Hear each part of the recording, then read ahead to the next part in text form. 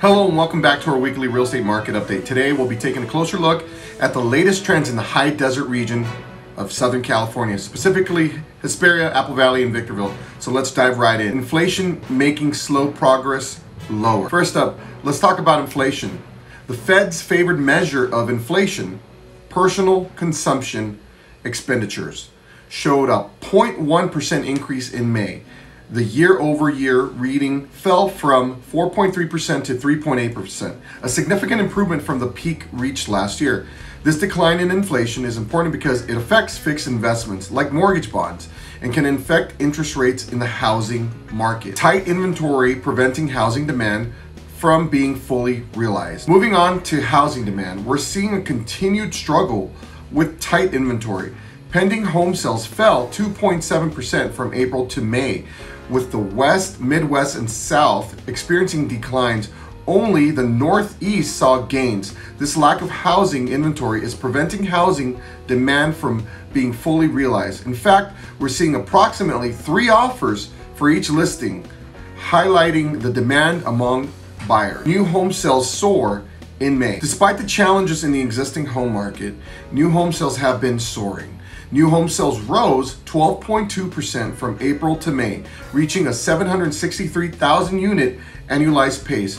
This is a 20% increase compared to the previous year and the highest level since February 2022. The rise in signed contracts for new homes correlates with the low levels of existing homes listed for sale, boosting confidence amongst home builders. Now let's take a look at home prices.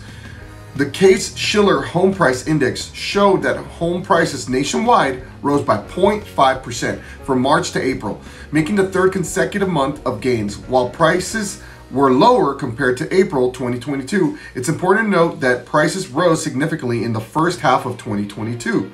Additionally, the Federal Housing Finance Agency reported a 0.7% increase in home prices and from March to April compared to April 2022. A surprising drop in unemployment claims. Lastly, let's touch on the job market.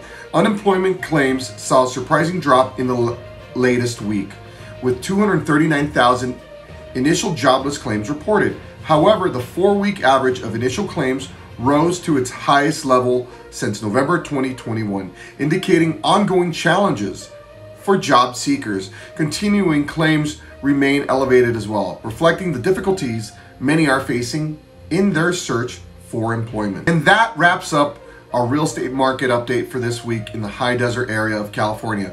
We've seen progress in inflation, ongoing challenges with tight inventory, soaring new home sales, and continued monthly home price gains. The job market continues to present both positive and negative signs. To learn more about the current real estate market in the high desert region, or for any specific inquiries, don't hesitate to contact me, Jorge Rodezno, licensed real estate agent with Century 21 Desert Rock, license number 02113726. You can reach me at 760-308-7483. I'm here to assist you with any of your real estate needs. Thank you for joining. If you want to find out what all this information means for my buyers or for my sellers, give me a call, 760-308-7483.